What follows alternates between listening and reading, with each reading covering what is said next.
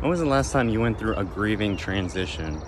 I was talking to a buddy of mine the last time I went through one when I left my W-2 job, my office job, to solely depend on real estate. And I was like, I was breaking down like every week, going through this transition of the old me used to stable income to the new me wanting a different type of life. And it helps me, like I label these grieving transitions because it helps me get out of them. Anytime you try to do a new habit, trying to wake up early and work out, the old you is going to be grieving, going to be wanting you to go to sleep, wanting you to relax, missing not working out and missing sleeping in. And the new you is trying to get you to do new things.